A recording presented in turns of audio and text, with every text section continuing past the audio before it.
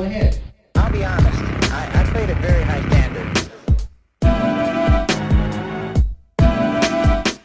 Young superstar. Give some lessons. Determination.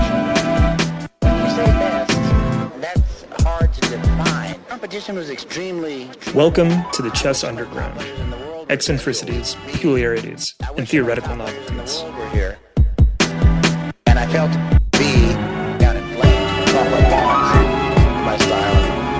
I felt a sense of my style and skills. I only think so.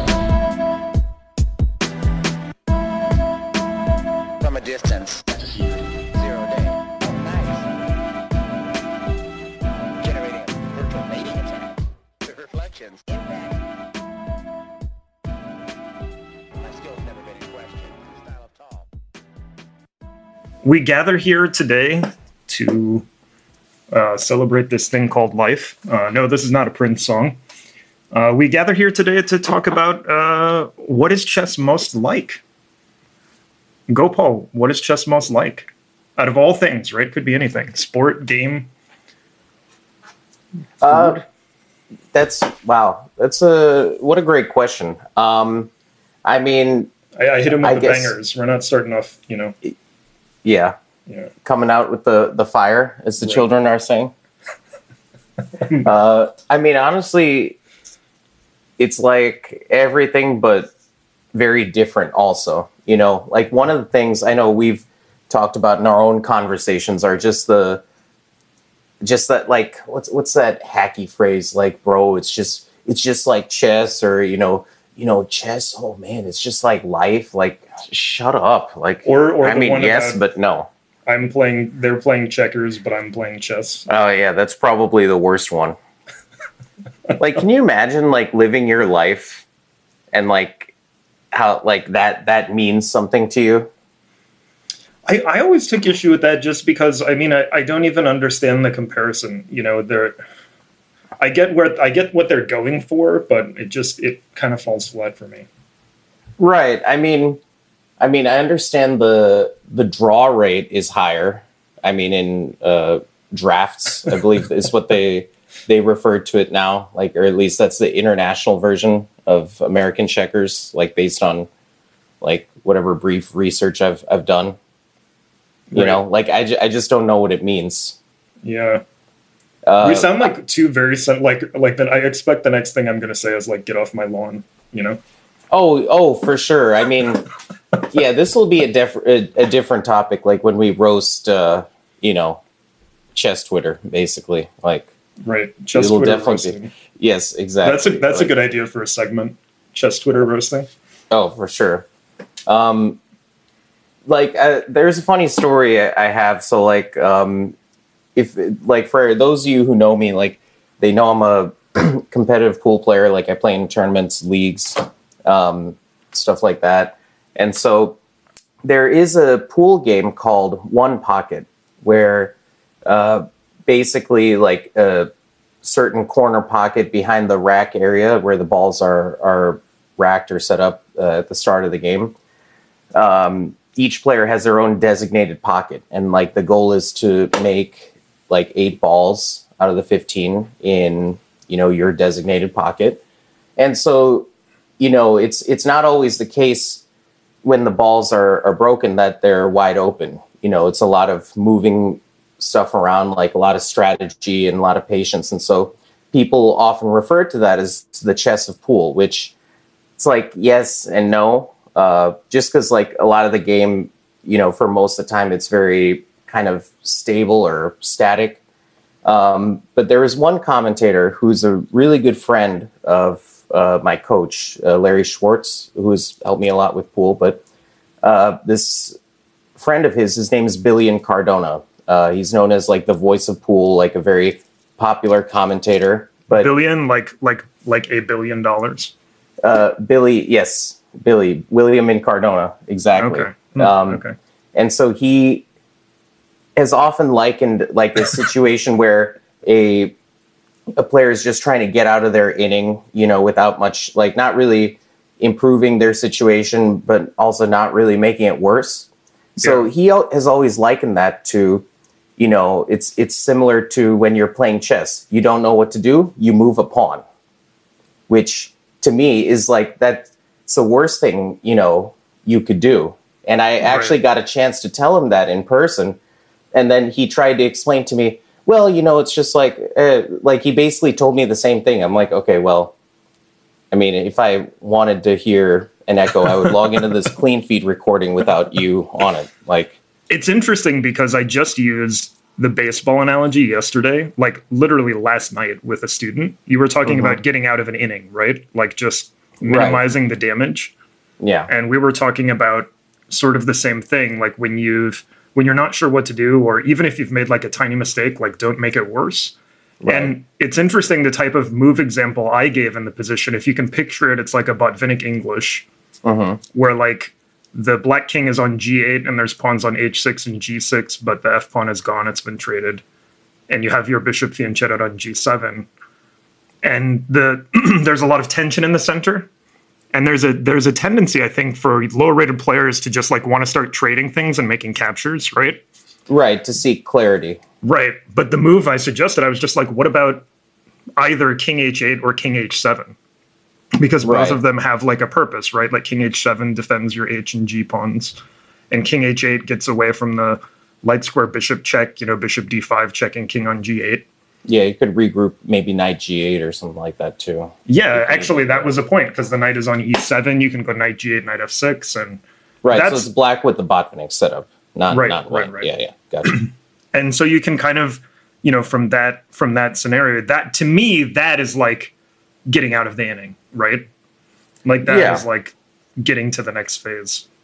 Right. Yeah, but like definitely, you know, what you don't want to do is make your position worse. And like every sort of pawn move without a purpose, like does weaken your position, even if it's not felt or like immediately by the opponent. Like for instance, as you know, I've been a sort of on and off fan. Well, it's sort of like a secret passion of mine, maybe a bad habit even, of playing the modern Benoni as black. Sure. And so in a lot of lines, like you have a choice of whether to insert a6, you know, to threaten b5, utilizing your queenside majority. And almost like at least 96% of the time, White's probably going to play a4 to restrain it. And, you know, I would say when I was probably like a 22 or even low 2300, I really didn't understand the difference or the harm, because like, you know, I wasn't playing lines with knight a6 or b6, bishop a6, utilizing the free a6 square. So I thought, whatever, you know, I'll just, you know, take off in the b5 square. Yeah. Right, yeah, but it actually hurts black in a lot of ways. Like Petrosian, for example, was famous for this idea of rook a3, which is sort of a offensive move, like if black's kingside is compromised, or a defensive move. You know, it can really be powerful on the third rank. So like that just grants White an option that, you know, they didn't really need to have, whereas like spending a tempo on a4 and rook a3 unprovoked would give black time to do something more constructive. And so as I got to higher and higher levels in chess and like the understanding, that's like something I realized, you know, but it took me a while. So that's why I always kind of laughed at the idea of just moving a pawn, you know, for the sake of it. Right. Which you realize very quickly as you progress up the levels in chess is, as you said, literally one of the worst things to do. Right. Yeah.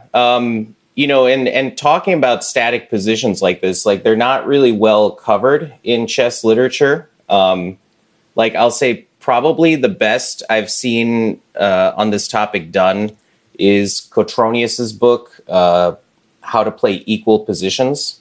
Mm-hmm. I don't know if we've ever talked about that or if you've seen it, but it was published by one of our favorite publishing houses, Chess Stars.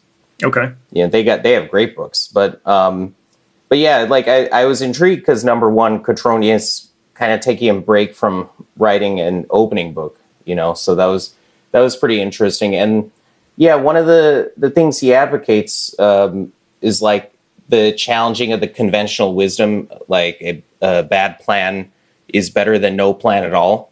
Yeah. And, you know, he kind of just goes into this big thing about like how modern chess is just very concrete and kind of on a move by move basis. So like he, in his sort of move by move approach that he advocates throughout the book, you know, one of your goals is to not make the position worse if you cannot like really strengthen it or break the balance in some way, you know? Right. That's interesting because, okay, so we were sort of leaning into, I mean, maybe that's not the right word. We were dipping our toe into the sports department, right? With like, yes. I would consider billiards or pool. I would consider that a sport. And we talked about baseball innings. Chess, as a concept or as an analogy, it used to be present in popular culture. Like you could see it here and there. You would see a chessboard in a movie in the background, or it might be mentioned in passing. I would say it's trending now towards like almost omnipresent in like culture and pop culture references. And one place where it is definitely like sports and athletics. You know, I thought you were going to say DJ Khaled's lyrics. But oh no, I'm just kidding. Anyway, so sorry. So present in like sports analogies. I think what I would like to see is I would like to see at the beginning of every like serious chess match, you just hear DJ Khaled. Like, wouldn't that be great? Right before, maybe like right after they make the first move and press the clock. Oh, maybe. I mean, I'll let that be your entrance song. No, thank you. All right. Anyway, but we were like kind of like dipping our toe into sports, right? And so I have a thought that I want to get to on this, but let's start here, which is, you know, is chess like any particular sport, or are sports like chess, or are we just kind of like cherry picking somewhere in the middle? And the reason I think of this is because of your comment you were just making about playing equal positions, right?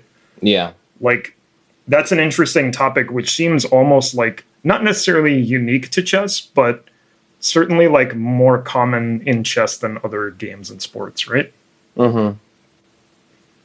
Yeah, definitely. I mean, because, okay, like, I guess like with certain sports, like even most pool games, like, and also kind of similar like chess, like they just have more of a dynamic element.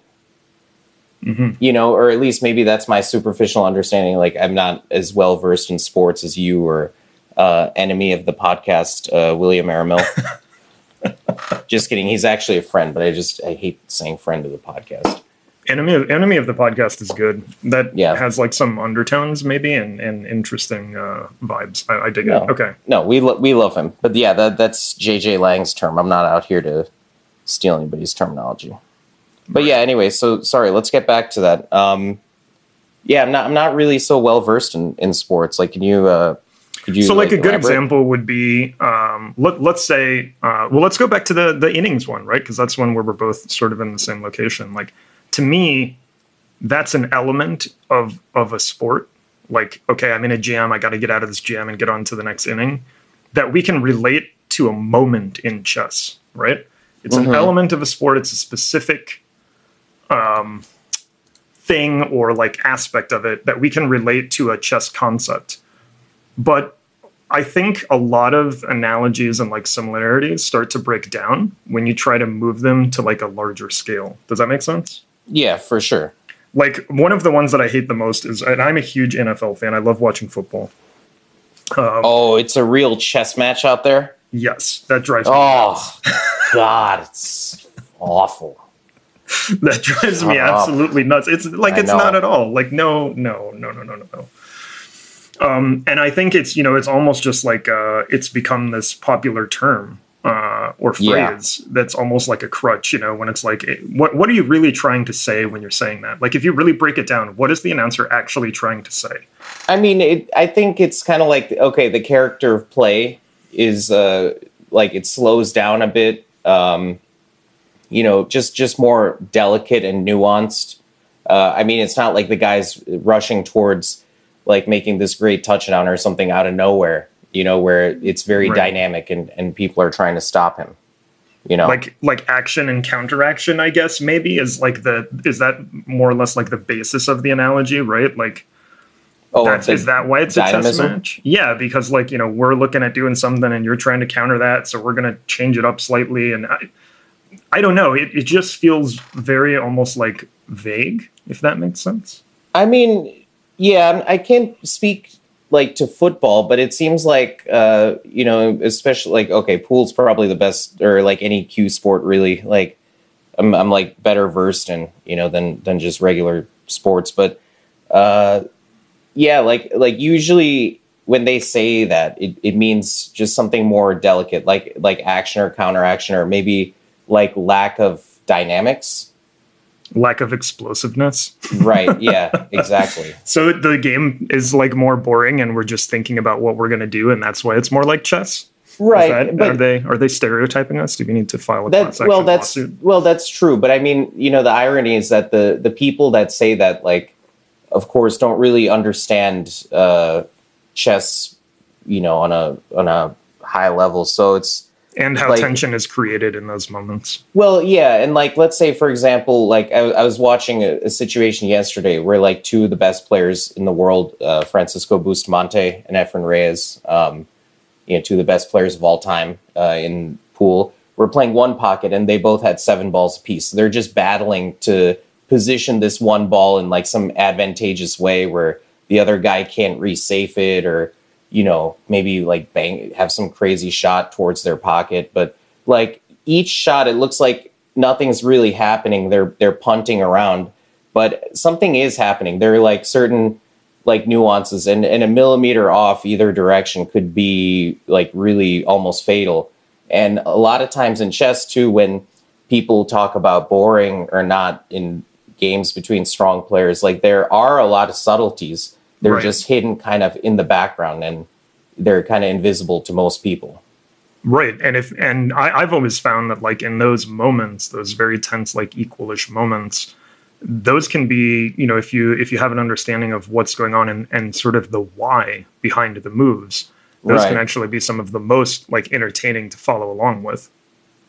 Oh, definitely. Yeah, because the tension does build. And inevitably when it reaches the boiling point, like this from chess, that one of the hardest things to do psychologically is to switch gears. Like, let's say, you're building, you've amassed like quite a bit of force to attack, for example, and then now you have to pull the trigger and launch this like very violent assault. And okay, if we look at the opposite, like even harder probably is like, let's say you have this massive attack, or you're playing super actively, and it probably leads to, let's say, a win in material or something like that, like a pawn. Your opponent can exchange off some pieces at some cost, but you have to switch gears now to a technical, more slow, consolidating way of play. To me, that's probably psychologically more difficult than switching gears the other way. But either way, it is a very difficult thing to do, to switch gears like that. I think you're right. And look, here's another area where we can isolate like a single element about chess, and we can say like, okay, it's kind of like this, where, right, if we think about sports, there's momentum within a match, right? Like you can almost sometimes sense if you're watching, let's say, a live soccer match, when one team begins pressing a little more, right? Right. Where maybe there's like a little more momentum headed that direction. I don't know. I think, again, it feels a little bit like cherry picking to me. Like, yeah, it's like that in that way. But yeah. Although soccer is an interesting one for me. I have a background in soccer because space is a big thing, like space and spacing. Yeah. And as we know, like so there's something that's kind of synonymous with chess. And also, we were just talking about playing equal positions, right? I think that's a sport where two very evenly matched teams sort of approach equal positions or equal games, of course, in soccer, similarly to how you might approach a chess game, right? Because it's maneuvering, and it's like trying to probe for weaknesses, and sometimes even we can think in chess, right? Like trying to get the other player to commit to a weakness somewhere, right? Mm-hmm. Either with a substitution or putting some speed on the outside or what have you. So again, I think you can like cherry pick these little tiny things, but like maybe here and there, it's just not quite adding up. I don't know. Well, this actually, your comment kind of reminds me of an analogy I saw. I can't remember what grandmaster said it, but Jakob Argard, when he was writing his first books, like they were for everyman chess. So I think he was probably still an IM back then. Yeah. There was something, I believe, in Excelling at Technical Chess, which is a book I read a lot, probably like 2014, 13, something like that. And he talks about, or there's one quote by this grandmaster in conversation with him that said something like, sometimes chess is like soccer. You score a point or something, and then nothing interesting happens the rest of the game. So it's like, sometimes you win a pawn. That's a good one. Right? I like that. And then nothing interesting happens. Like, and the game you just could ends, see this. Yeah. Right. Yeah. You could definitely see this with Capablanca, where he looks like he's not really doing anything special, but that's the sort of the placid beauty in his play. Like, so effortless. I like that. Placid beauty. Yeah, for sure. Okay, so I was brainstorming this topic. What is chess most like, or what is most like chess? And I made like a big list, but there were two that really stuck out to me that I was like, I gotta try this out on Gopal. So are you ready for number one? Yeah. Okay. Excuse me, drum roll, please. Okay. Chess is most like stand-up comedy. Ooh. Wow, that's a good one.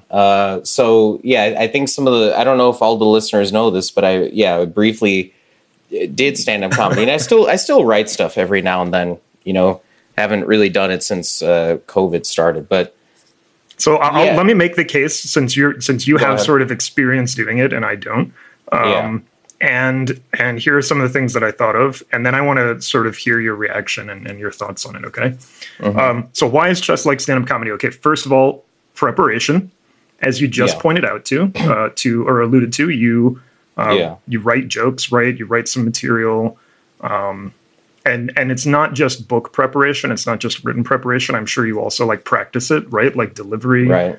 And you need to be able to work on your preparation, sort of and test it out, just like chess, right? I mean, we have our book preparation, we have our research, we have our writing phase. Reading a crowd and like having some like in calculation too, you'll have backup lines, like if things are not going well. So like if you can't read if you haven't read a crowd correctly, and like you can already sense the trend of that of your set going wrong, you can there are ways to recover certain jokes or something like that.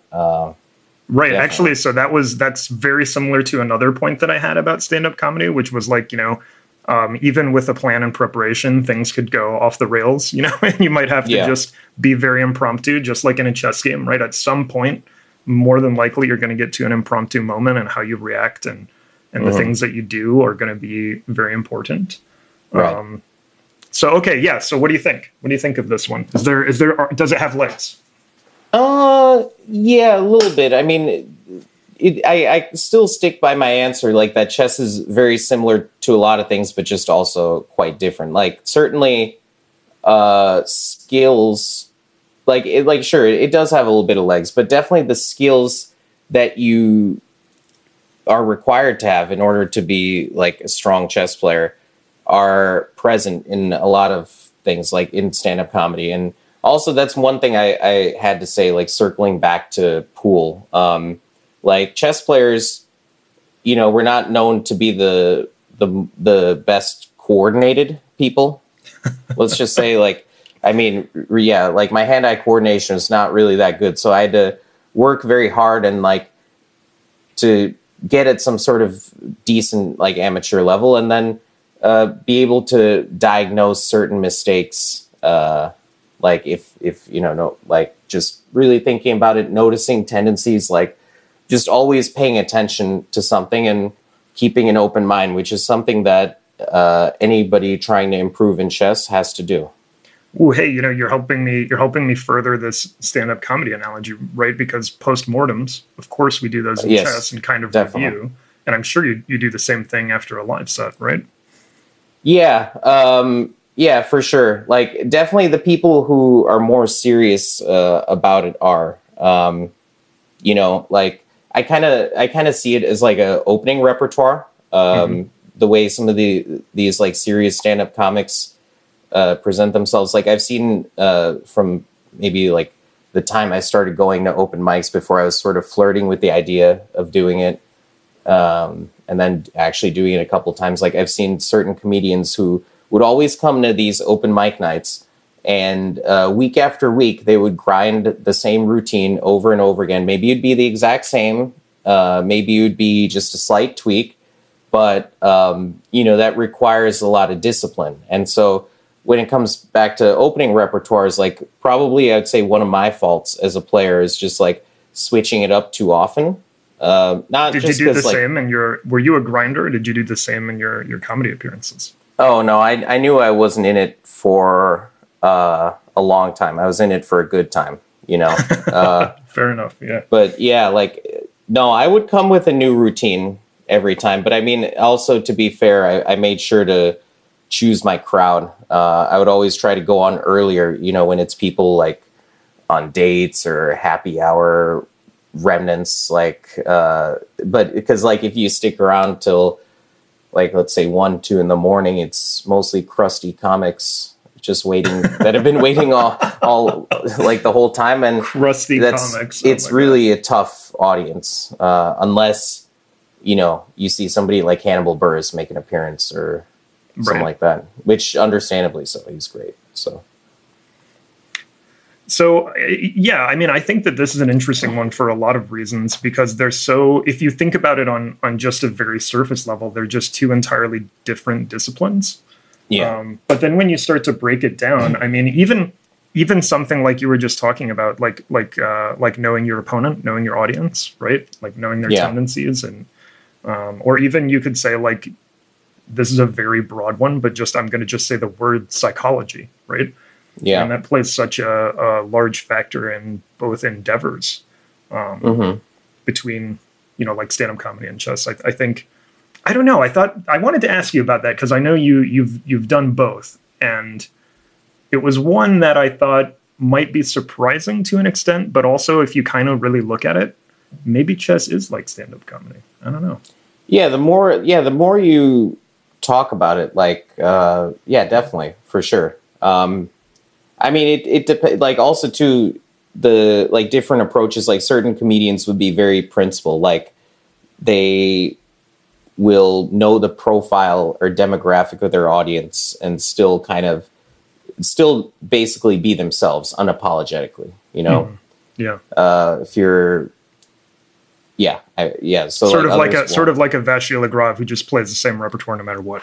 Right, exactly. You're getting a Nydorf, you're getting a Grunfeld, have fun, good luck. Yeah, exactly. Oh, well, maybe not so much lately, but for sure, a few years ago. Right, for a while. That. Yeah. Right. That's okay, I got another one way here. To put it. I got another one here. Are you ready? Mm-hmm. This should be interesting. What is chess most like? How about relationships? Romantic relationships. Well, I don't know if... why are you asking a chess player about this? We're fair not, point. Okay, fair point. I'm just kidding. Point, Gopal. Yeah. Okay, here, state your case. I kind of don't want to on this one. Well, neither do I. Okay, so all right, let's start. Let's start with a few obvious ones. Okay, same with stand-up comedy. Let's begin with preparation, right? Well, I'll say this with regards to preparation. Sorry to cut you off, but do I rehearse the interactions I know I'll have throughout the day in front of a mirror? No, of course not. Before I step out of the house? No. Why would I do that? But why would I think of a good comeback in the shower 2 days after? What I mean by that is let's say before a first date, you want to get to know the person, right? Or you want to have conversations with them and see if you're compatible, right? I mean, look, you, as am I, one of our guilty pleasures is the show Love is Blind, right? Yes. So I mean, I don't want our audience to picture us curled up under a blanket with a tub of ice cream and popcorn watching Love is Blind, even though that may be true in my case. But holding hands with my cousin, me and him, we always do that after going to the gym for some reason. I don't know why. That's just wait. You come back, you hold hands and watch Love is Blind. Well, yeah, with him, we watched a lot of cringe TV. So lately it was Love is Blind. You know, we pause it to like look at like some awkward faces or like rewind it to hear some like weird voices or when somebody mispronounces something at it. And then, of course, like we yell at the screen, you know, when something like upsets us, like probably comes a bit too close to some of the trauma that we've experienced in our lives. You know, just it's like pretty normal, like normal stuff, right? Normal post-gym stuff. Right, Yeah. exactly. Gotcha. Okay. Anyway, sorry. No, but if you're familiar with the for listeners who aren't familiar with the concept of the show, people go into these pods. They cannot see the person that they're quote unquote dating or like trying to date, and they just have long conversations where they're learning about the other person, right? Now that's sort of an extreme example of preparation before like dating someone or being in a relationship with someone. But even, you know, like let's just say, you know, maybe you're a Tinder user or something, right? You're like looking at their profile, you're reading a little bit about them, you're looking at their photos, right? There's some preparation that goes into it. Maybe not as much as in a chess game, but there's some. Mm-hmm. Here's another big one that I had in terms of making the case. You know, chess, if you put a lot of time and effort into it, can be very rewarding. And it can also be extremely frustrating despite the time and effort you put into it. Yes. Okay, so I don't think I need to explain that analogy any further in terms of relationships. Wait, I don't get it. No, I'm just kidding. Go ahead. So, I mean, you know, there's another one. Also, you know, again, similar to stand-up, there are like read and react moments, right? Where you have to sort of adjust and adapt. Another thing that I thought of in terms of this one in particular was I think of like late career, like right at the very end career Kramnik, where he sort of reinvented himself as an attacking player, right? Yeah. And this E4 player and doing all sorts of stuff. So like the idea of sometimes going through necessary like self-evaluation and like reinvention, I think is another important one.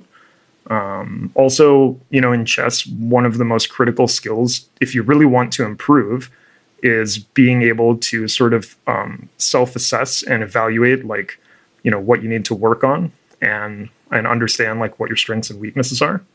Again, big correlation with relationships there. So I don't know. What do you think? Am I onto something? Am I full of it?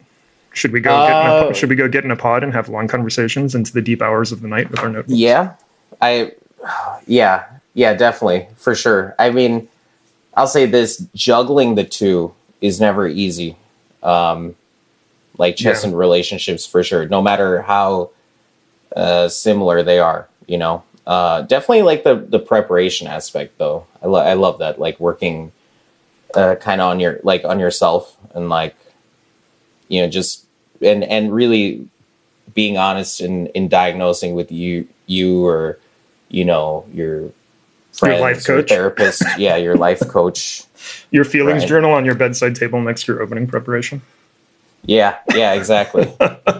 Shout out to JJ. Yeah, shout out to JJ, amateur feelings haver and chess teacher. Is that what right? Professional chess teacher and amateur feelings haver, something like that. And we should mention his co-host Julia, professional therapist? I forgot what she is, but I forgot something. Yeah, I don't know, an amateur checkmate. Julia's awesome. Yeah, that's it. Right. Yeah.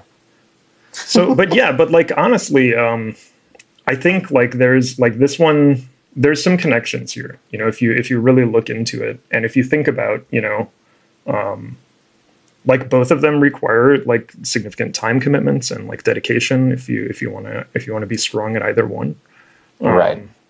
I don't know. What do you think? Yes. Yes. Okay. Ding. This is where I need the sound effect. I need to be able to like press a button and have like, you know, the check mark or the green check mark. Yeah. I mean, I just like, I mean, I don't feel uncomfortable answering this question, but like, I just don't know. But you kind of do. Yeah, maybe a little bit, but just not really. I just am not really sure what else to add. I mean, I think it kind of just speaks for itself. I mean, maybe some of the chess players in the audience one time a long time ago, relationships, but yeah. When I was in college, I was interviewed for our school newspaper, and I was asked the question. They were interviewing me specifically about chess, but I had won the Iowa championship that year. And they asked me a question. They said, you know, has being a good chess player ever gotten you a date? So I'm now going to pass that question on to you. Wow, that's a fantastic question. Let me think. Since we're kind of like ragging on chess players and their dating lives, right? We should be truthful. Yes. I would say yes. I'm sure it has. Like, and I would say it has probably helped my case more than like it hurt it. Like, I remember only one person probably like it was like you, chess player. You, yeah, exactly. But that's like really such a small, like, yeah, in terms of, you know, the people that were, because like who else knows, you know, another professional chess player? Like maybe you know one, right? Right. But yeah, I don't think it is really. I think it's mostly helped. So yes, I'll go with a yes on that one. What about you? Explain in more detail than I ever could. I also answered yes, actually. Okay. And as I recall, there was a specific incident in my mind. When I answered that question, yes, I was at a party. I don't remember if it was like a house party or a dorm party, but some kind of party. And my friend and roommate, Olufemi Oyekan, shout out to Femi, we were playing a blindfold game against each other at the party. Like, I don't know why we decided to do this. You know, we had, you know, maybe an adult beverage or two, and we just started like saying moves out loud and playing each other a blindfold game. And I ended up getting a date. I ended up getting a girlfriend out of it. We dated for like a couple months because she thought it was cool that I knew how to play chess so well that I could play it without a board. And I taught her how to play a little bit too. So the answer to that question was, for me anyway, yes. And I think like probably for most people, especially now that chess has become like cool after, you know, during the pandemic and with the streamers and Queen's Gambit and everything, like, yeah. I think probably most people would be able to answer that question yes if, you know, the circumstances were such that it factored into their life somehow. Oh, for sure. Like, of either gender, for that matter, of either sex, of any sex. 100%, yeah. Yeah, like, yeah, definitely the visibility helps. And, yeah, I'm sure, whatever, I'll continue to keep milking that proverbial cow, you know, for a while. But the visibility helps, but we still hate all the stupid analogies. You know what I'm sorry, go ahead. No, go for it. I just said visibility helps, but we still hate all the stupid analogies people make about chess. Oh, 100%. Yeah. Terrible. You were going to say that? Yeah, like, I think my biggest issue, though, is, like, the smoothness of how I can maybe sort of use that in my favor, like, because especially, you know, with online dating and the apps and stuff, it's just like, whatever, you know, just would rather have a conversation in person. So, like, what do you say? Like, maybe, you know, I could show you some moves sometime or something. Like, that's a very cringy one that I've used. Like, extreme cringe. Oh my God. I'd have to look at some screenshots. Like, did you ever just like begin like a Tinder conversation with like 1.e4? You know, I want to say that I have, but I'm not. Are you tempted to do that if you see like chess as one of their interests, like in their profile or whatever?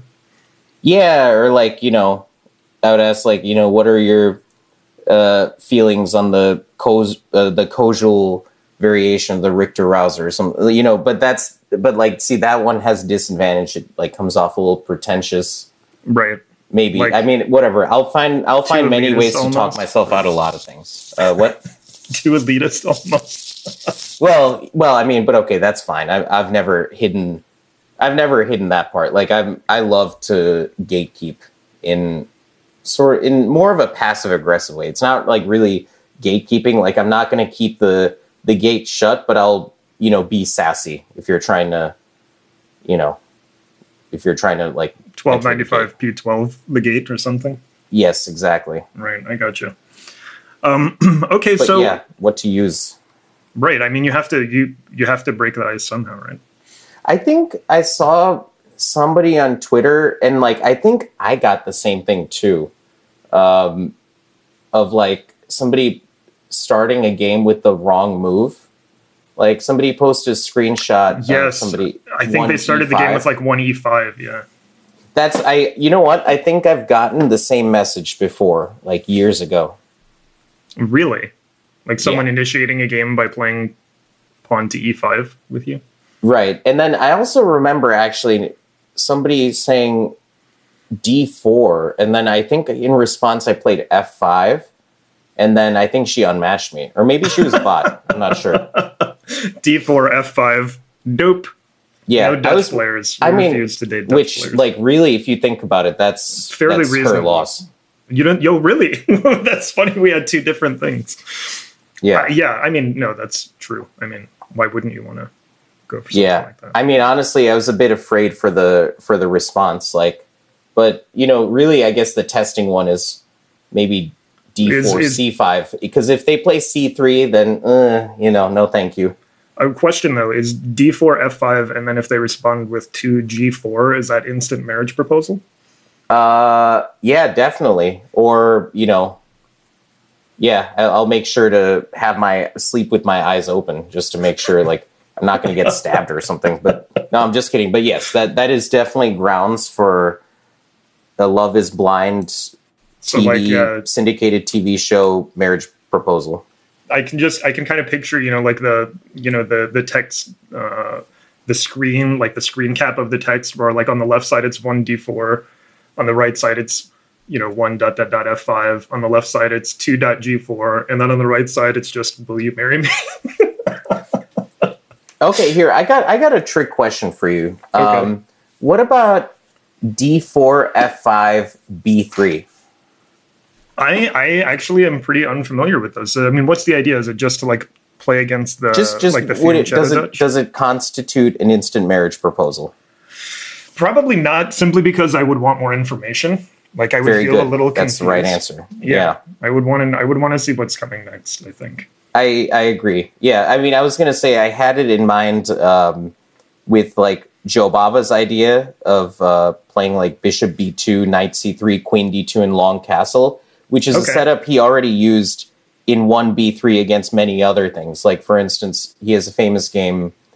Like, I know there was a symmetrical game like with Geary, b3, b6, or Ivanchuk maybe, b3, b6, bishop b2, bishop b7, knight c3, knight c6, d4, d5, queen d2, queen d7.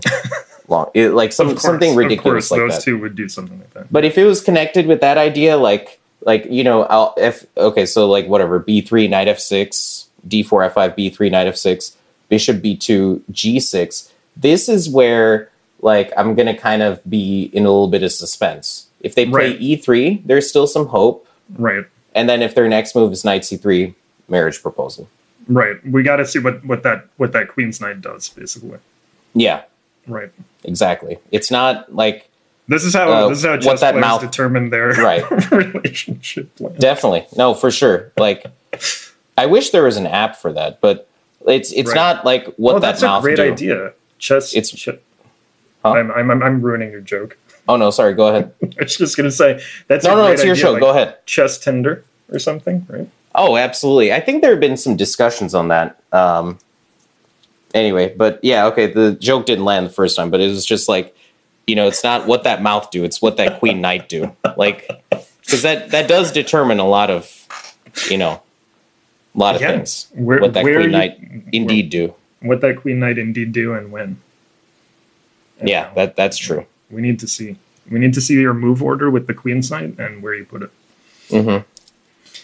Okay, so I think that what we have succeeded, Gopal, we probably have not succeeded in determining what chess is most like. Although I thought you were talking about my personal relationships. That's where I was going to go with this. I think we have succeeded in figuring out your new Tinder profile.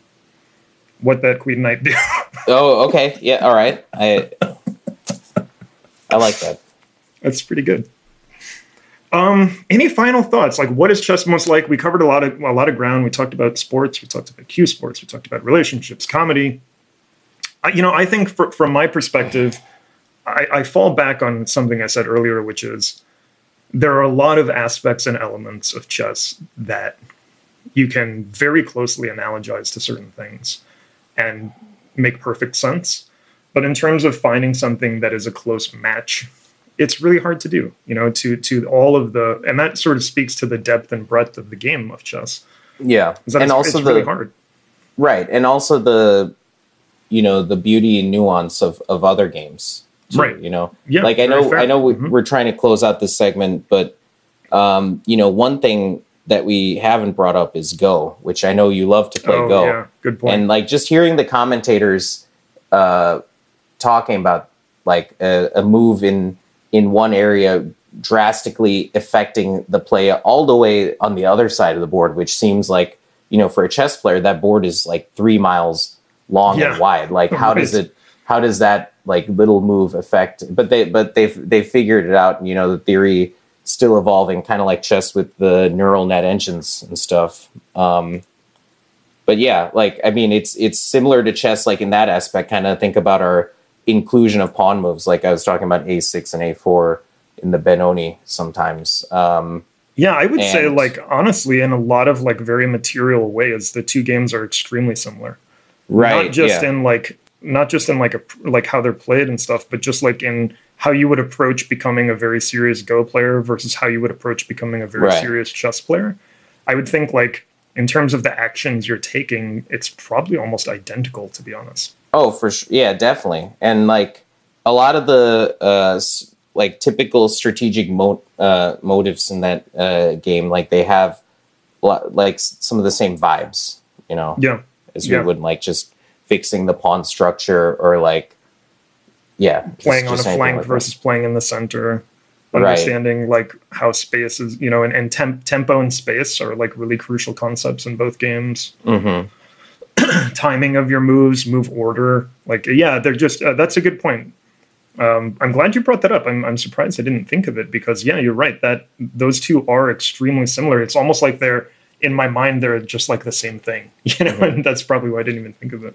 And one last thought on this. Like, I know for like some of my pool player friends who are going to be listening to this, like I do want to point out, like, we have talked about some aspects of pool, but one of the big differences is that you could play perfect and still lose in pool. You could make like all the right shots, but like a lot of things are out of your control. Like when you break the balls, like, do you have a look at anything good, or did your opponent like miss terribly but get super lucky, and now you're in a very low percentage spot to come out better off than you were before, like, or than you are now. So and you could also lose a game too without even having a say, like if your opponent breaks and runs on you. Like the other day I got second place in a tournament, but my first round started off with like battling with this very strong player, Song Liang, like is one of the best players in our league. And so I didn't have much good to look at the first 2 games. And then he broke and ran, clearing the table 3 games in a row, playing 9-ball, and just like played awesome. But like, I didn't, I didn't feel bad because I didn't really get much of a chance to show what I was made of. And like, next match I had, like I broke and ran, and then like a few more times throughout that tournament as well. So like that's one important thing. You could lose a game without even having a say. Which is not the case in chess, of course. Right, exactly. There's always something you could do. Yeah. Interesting. I think, I think this is a really unique topic and a good one to look at, because it has become, and by it I mean chess has really become almost this omnipresent force in our media and in our culture, where it's everywhere. And sort of really getting into it and dissecting, some of these analogies, I think was a worthwhile exercise, in my opinion. Absolutely. All right, Gopal, we have this cool idea for our show that we're going to, hopefully people will find it cool. I don't know, maybe we're just crazy. It's called This Month in Chess. Of course, we all are familiar with This Week in Chess, that great news. How would you describe The Week in Chess? Something like a thing? I'm not sure. Like, like I just used it for the PGN downloads, Right. Yeah. Like the only news is, the tournament happened. Okay, I'm not reading any of the write-up, unfortunately. But I mean, all I care about is really just the moves and like trying to look for some new idea. Well, new ideas in the opening, especially like combing through those. This month in chess is a little different. Here's what we're going to do. We're going to go through some news items that happened during this month, April. in the chess world. And this is a quick hitter, Gopal. I'm going to read the headline. You're going to react. I may hop back in there and react a little bit too. For April, we have 6 news headlines for this month in chess. We're going to do this every month to wrap up the show, kind of as a fun way to catch all our listeners up on what is going on in the chess world. And also, of course, for you and I to make ourselves giggle a few more times before we call it a day. Let's hop right in. So first, this month in chess, April 2022, Magnus Carlsen, world chess champion Magnus Carlsen, finishes in the money 25th at the Norwegian Poker Championships. Love React is. Oh, sorry. Wait. This is. Oh no. I'm talking. This isn't Facebook. No, that's cool. I mean, I don't know. I saw that he was competing. I didn't check the tournament, but like, if I'm not mistaken with poker, there's no like sort of centralized ranking system with those. I mean, maybe it's like your money list or whatever, but I understand with such a volatile game, it's hard to have like a steady ELO or something like that, you know? And there's different specialties too, right? Like some people are like pot limit, some people like Omaha, Texas Hold'em, some people like tournaments, some like cash games. So there's like all sorts of different specialties. Which we should talk about that, why chess players are more likely to scoff at like variants, you know, or at least some of the best players in the world. But I think some of the variants actually have a future, you know? I like that. Let's put that on our topic list for upcoming shows, chess variants. And also, like, maybe another interesting topic, why are chess players so darn good at poker? Seems like a lot of them are, right? Like darn good. Good. I mean, so dang good at poker. Why? Come on now. Okay, Cletus. Yeah, I mean that's awesome. Like, how big was the field? It was pretty large. I didn't put that in our show notes because I'm super well prepared for everything. Yeah. But it was a pretty large field. Like 25th was like well inside the money. He played very well. It was like a notable finish. But I wonder what like his opponent's attitudes were towards him playing poker. Like, were they starstruck or were they trying to, you know, like I'm sure like I imagine it would be hard not to be starstruck, right? Like right. Or, you know, some people it's like probably like, oh, how did this fish get so far or something like that? Or, right. Or, you know, if you're probably the most likely case, if you're like an experienced professional player, you're probably just trying to be very objective doing math, just doing the math. It doesn't matter who's sitting in front of you, you know?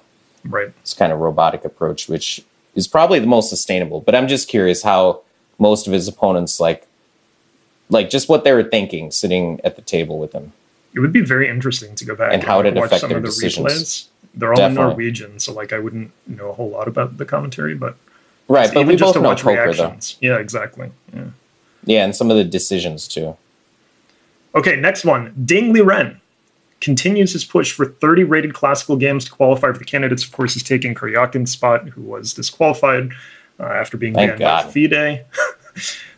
So the headline here is Ding Liren continues to push for 30 rated classical games. Could this be like a world record for a player rated above 2,800 like total games played in a month? Probably, right?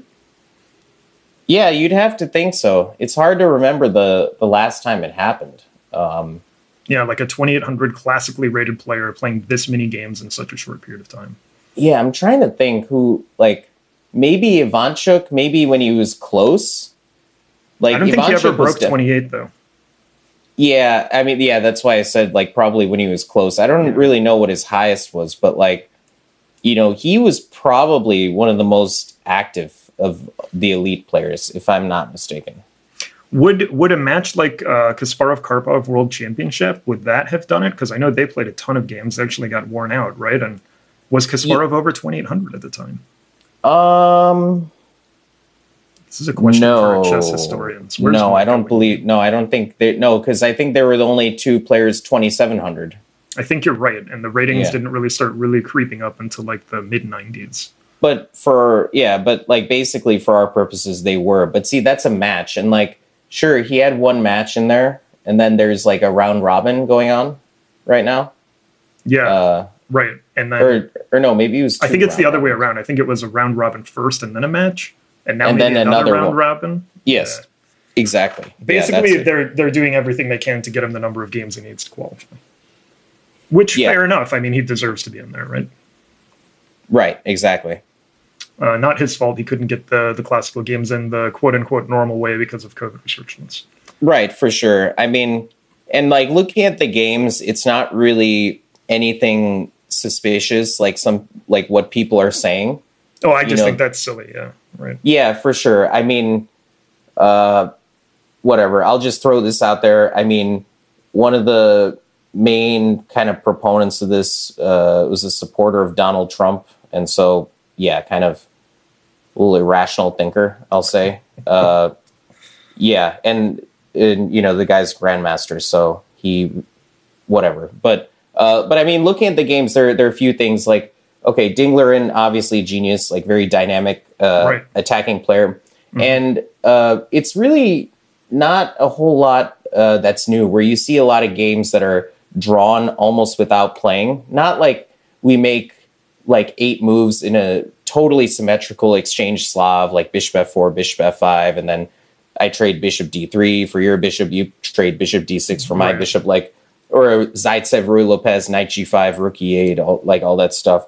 But it's kind of known in the Chinese league that like a lot of the players are very friendly with one another, and they are and they do work together a lot. So it's common for and they have like a 40 move requirement for moves. Some of the games have been really good too. Like I've been following some of the action, and like they're really interesting to play back through. Right, exactly. But you're gonna see a lot of games like that. And honestly, if I were playing 30 classical games in want a couple of quick draws here and there. Right, yeah. Or not even quick draws. Like the game goes to move 36, but nothing ever happens, really. Right. So it's like it's very peaceful, kind of static. Placidly beautiful.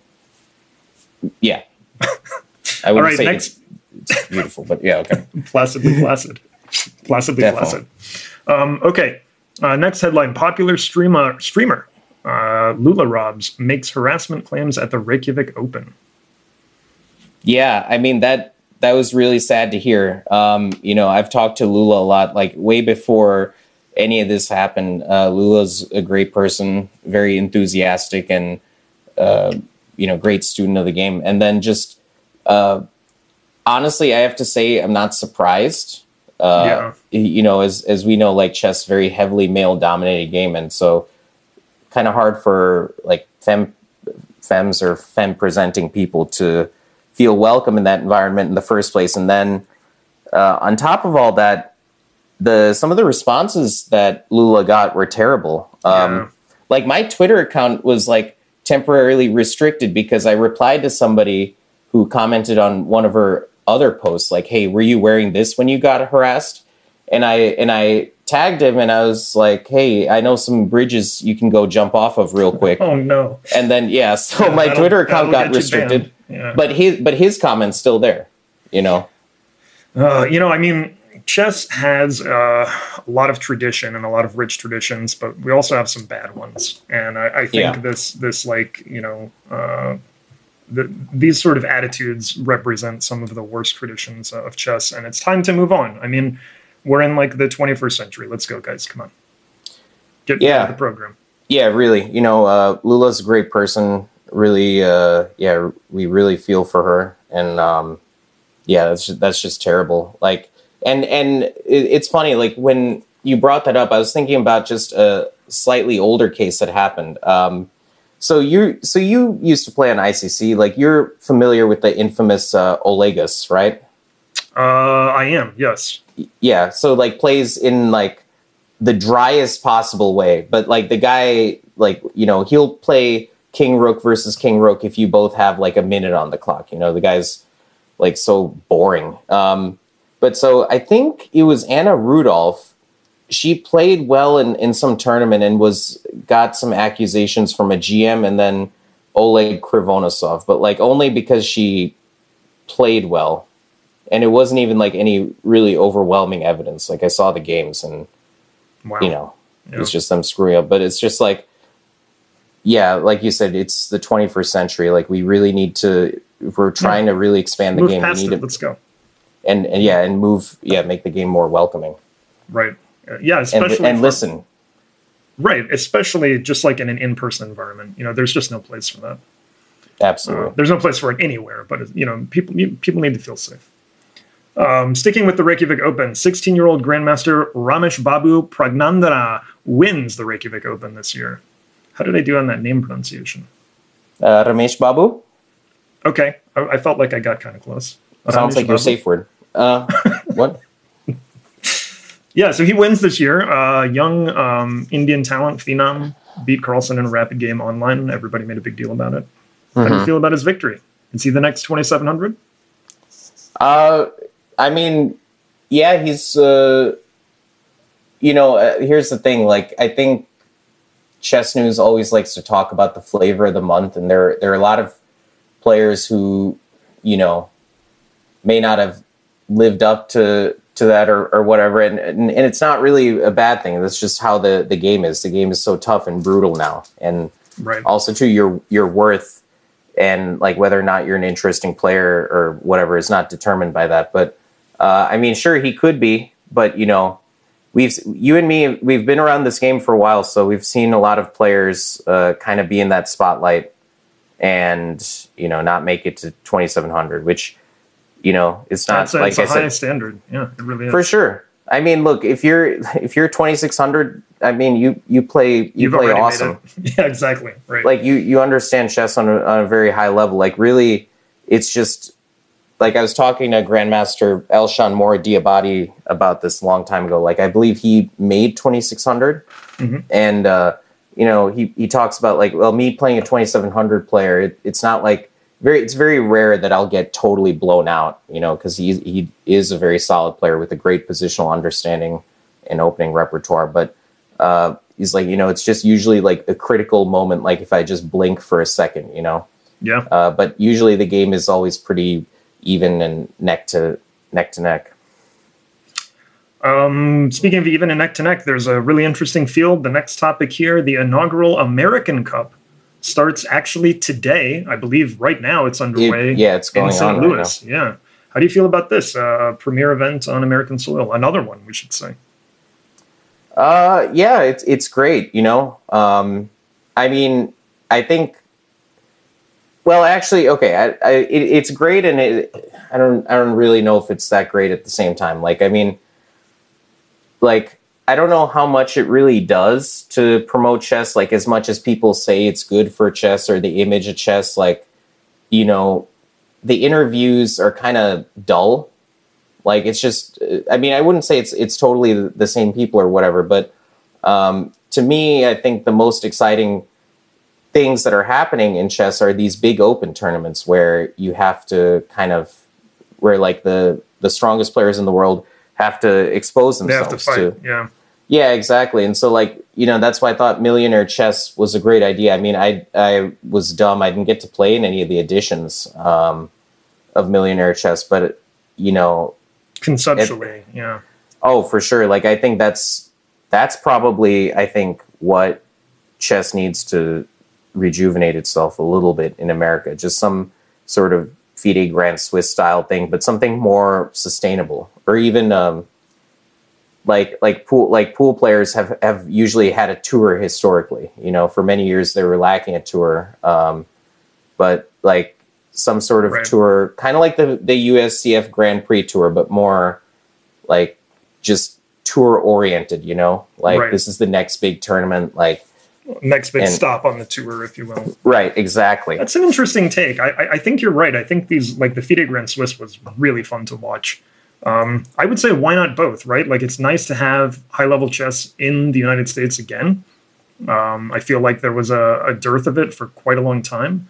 So it's cool that it's back and like they're doing stuff like this. But yeah, I agree with you. Like let's have a FIDE Grand Swiss. Let's have a master tour or something, right? Almost like the golf tour or whatever, the pro circuit. Yeah. Exactly. I mean, I just feel like, I can only hear people say like, oh, this is great for chess in America, like all this stuff. But how? I don't. And really there are other things too, right? There are other gaps that could be filled and that where we could put an event in that place, right? Yeah, definitely. I mean, you and me, we've had I remember we had a very memorable tournament last time we were playing in St. Louis, which was a while ago. Yeah, that was fun. It was a great time. Yeah, I mean, I don't think the chess club is like that big to host such a tournament, but like, you know, just if that's going to be the center of chess, like, why does it feel like the Mid-America Open is like the best open tournament around there? You know what I mean? At least held on a yearly basis. Yeah, that's fair. Speaking of large tournaments and tours, though, our last point here plays right into that. Champions Chess Tour hosts the Oslo Esports Cup. This is the first in-person event of the tour. You might remember this is the tour that they have a great commentary for a lot of the matches. A lot of them have been online, and you know, one thing you were just talking about, you know, involving like more people. I think this tour has done a pretty decent job of reaching out and involving like new talents. Like we saw recently, the Charity Cup. There was Hans Niemann, there was Lei Tingji, and players like that. So how do you feel about the Champions Chess Tour? Yeah, I mean, I think that's really cool. Like, you know, I'll say, like, at least in my experience, like, one of the ways I cut my teeth, like with regards to blitz, like I was looking the other day at my highest, I was probably like 17 in the US, with like some 2,500 blitz rating, like probably 2,550 or something. But, you know, it wasn't really taken that seriously for a while. And like with COVID though, that was all we had for a while. And these so online rapid events and blitz events, yeah. Right. And so it started to be taken just a lot more seriously, which was nice. But yeah, like I mean that's certainly how I developed. And there's definitely like I think a right and wrong way to do it, although even you could do so-called wrong way, but it just depends on, you know, your personality or whatever. But yeah, like it's nice to see that kind of being taken seriously now. Yeah, I completely agree. I love the rapid format. It's like bang bang action. You know, it's a lot more entertaining to me to watch these games. And like honestly, the games tend to be more fighting and exciting as well because of the shorter time format. So yeah, absolutely. I think that's a great way to, you know, rejuvenate elite chess for sure. Like I've always thought more blitz and rapids, especially like open ones too, are definitely the way, because this is the way. Yeah, for sure. I mean, you could try to play like a lot, like very conservative style in such tournaments, but definitely the rapid and blitz style lends itself to letting, you know, just sort of letting loose a little bit. Right. Okay, that's it. Gopal, we're done. That was this month in chess. That was April 2022. Any parting shots for our main theme or in general? I don't know. I think, let's see. I mean, let's see. For pool, shout out to Larry Schwartz, great player, great teacher. I've learned a lot from his teaching style in pool, and I've translated that to chess. Shout out to Lula Robs. I mean, it really sucks, you know, what's happening right now, but you have a lot of people that support you. And so we want to try to work with you and help make things better. Yeah, shout out to Pete also for finally, you know, getting me on here. We've been wanting to do this for a while. Yeah, and I think we've got some really fun topics coming up ahead, and I look forward to doing this again next month. Guys, Gopal has agreed to be back, and we'll tackle some more interesting chess questions in the month ahead. In the meantime, for National Master Gopal Menon, I am your host, Pete Karagianis. This is the Chess Underground. Thank you and good night. Seems reasonable. Daddy out. Hard to define. Thank you for listening to the Chess Underground, a U.S. chess podcast. Please check out our entire suite of podcasts, which release every Tuesday, and include Ladies' Night with Jen Shahad, as well as Chess Life cover stories and One Move at a Time with Dan Lucas. U.S. Chess would like to thank Jason Andre at 7 Season Films Photography and Media for our podcast production and editing. If you are starting your own podcast, visit www.7seasonfilms.com for consulting, production, and editing. Until next time, signing off, Pete Karagianis.